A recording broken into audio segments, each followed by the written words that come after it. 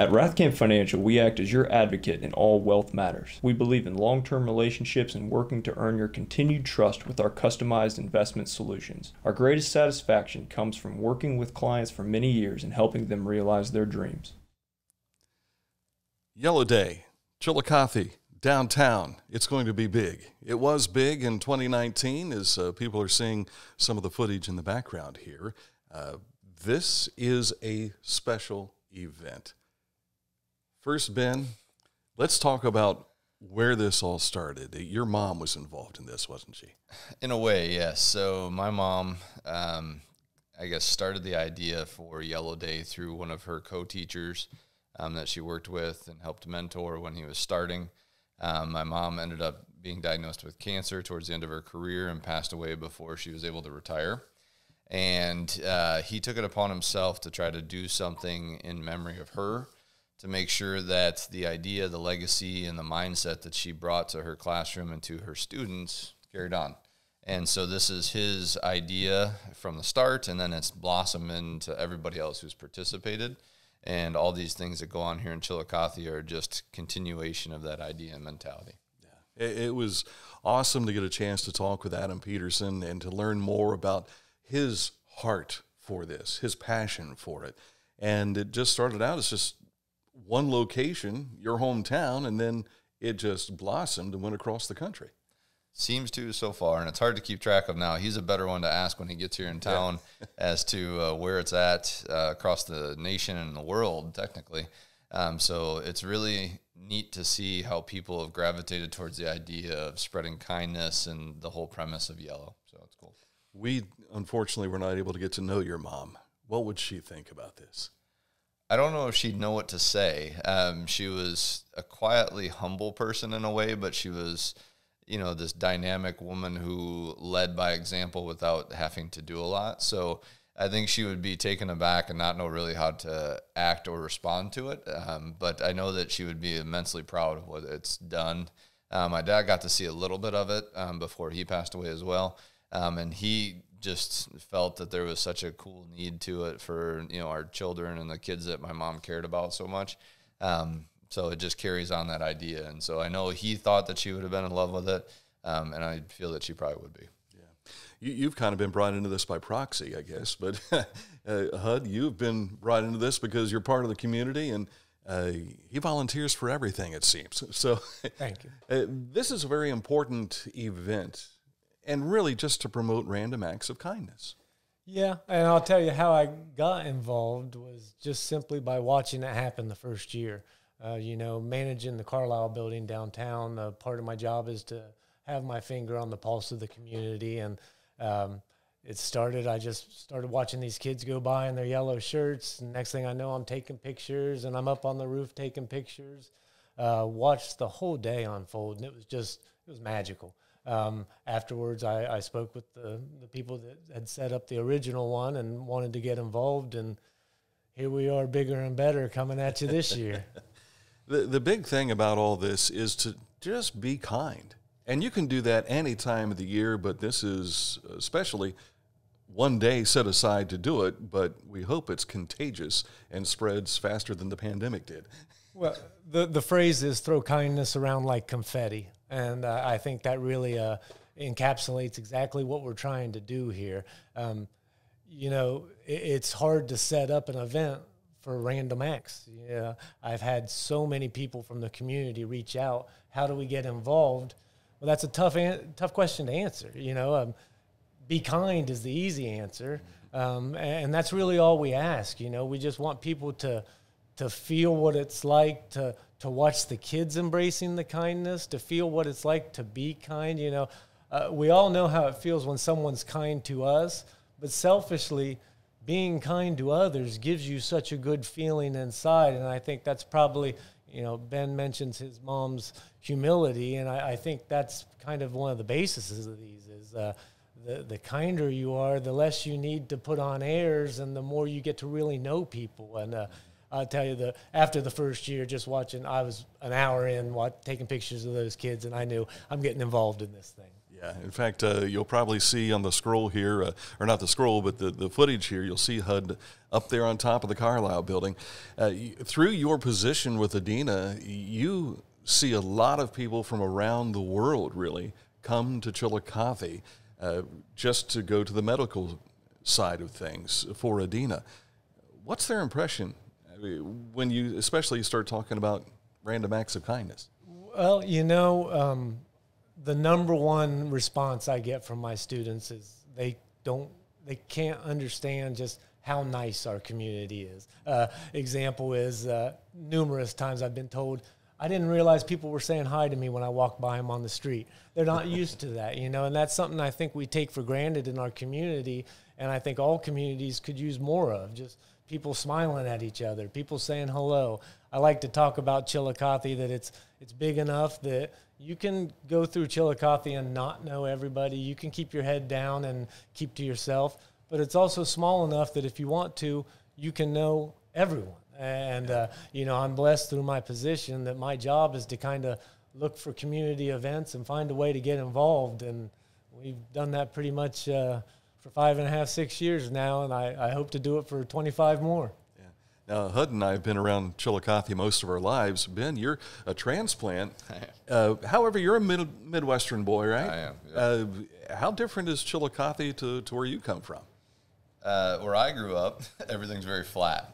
So I grew up about 60 miles south of Chicago, and that's where I guess this whole story kind of started.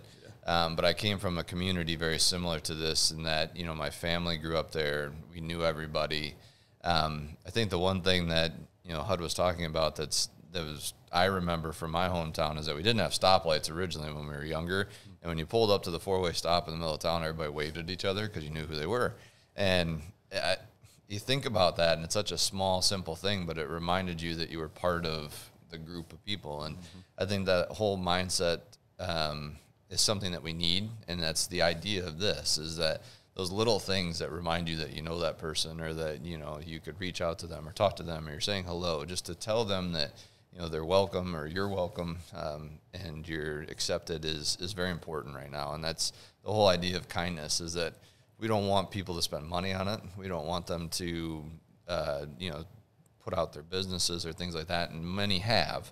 But the whole idea is to find a way to do something to make a memorable event by just being kind, or tell somebody something nice. And that's the most important part. And the kids see it, and they carry that on, and hopefully they'll remember that going forward, and that'll change things. That's what we want. I think the big difference between us and the big cities is what we see through media, talking about TV network shows and that sort of thing. We always think that they have the mentality that everybody lives too close together. They don't want anything to do with each other or whatever. We have grown up in an area in which we see people walking by, and we sit on the front porch and we say hi to them and that sort of thing. We want to keep that going because we can outnumber them, right? We can rub off on them, so to speak, those that live in New York and Chicago and the larger communities. And it's even Columbus now, too. Columbus isn't a tiny town. For the day, we're talking about May 6th. Really, the school kids will come down early in the day, and then things go on throughout the day and bring the families down later in the afternoon. Yeah, we have activities going on all day, starting around 9:30 a.m. is when the kids should descend upon downtown. We've left it up to their teachers to set up what their random acts of kindness are going to be. We try not to dictate kindness. It can be whatever makes someone else feel happy. So that's part of the fun of putting this together, is I can't wait to see what we've done.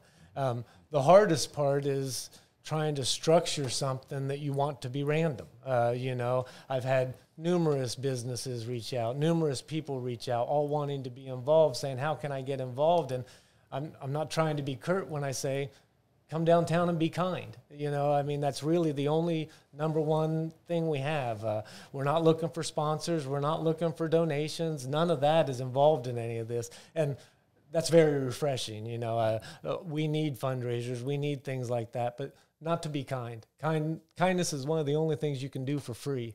And the benefit you get from it, to to the person you're kind to, and just from being kind. I don't think you can put a price tag on. But as far as the day goes, yeah, roughly 9 to 2 is what we consider sort of the student portion of the day. We have kids from Bishop Flaget, RCCA, Chillicothe City Schools, and there may be some others. All are welcome. It's just with coming off of the pandemic, it's been hard for us to try to get all of the schools involved. So we've tried to pare that down a little bit, but anybody can show up. At 11, we'll be doing the proclamation. We will have Paint Street closed down, just the half block section in front of the courthouse. Mayor Feeney's going to do a proclamation that that May 6th is Yellow Day. We'll have someone read the book, probably some speakers, just talking about how great it is to be kind. Then, the kids have to get back to school in the mid-afternoon. There'll probably be a little lull there. But what I'm really excited to see is what we've added in the afternoon and evening. And that's when we want the kids to go home and tell their parents what they did today and bring their parents down in the evening. We're going to have musicians, artists, booths set up all around downtown. We hope to just flood the city with yellow and kindness. To the point where I don't even know who's where and what. We're still planning that, but we're trying not to plan too much. But we want everyone to be down in the evenings, just smiling at each other, walking down. Dan, you know well what our community's been through in the last decade and a half. So as a lifelong resident of Chillicothe, to drive through downtown on a Friday evening and see all the people just on a regular day, it's mind-blowing, isn't it? And it's heartwarming. It really is. Yeah. We want to triple that, and we want everyone down there to be just focused on spreading smiles. There is no answer to what can you do. I've had so many people ask, and it's just come down, be kind, think of something you can do that can leave a mark on somebody else. Now, we will have celebrity joining us, and that is Adam Peterson himself, the one who really got the ball rolling on Yellow Day. And he's going to visit with the schools, and the kids will get a chance to meet him in person. Yeah. Yep. I think that's correct. The day before, on the 5th, he's touring several schools, and then he'll be there the entire day on the 6th, I believe.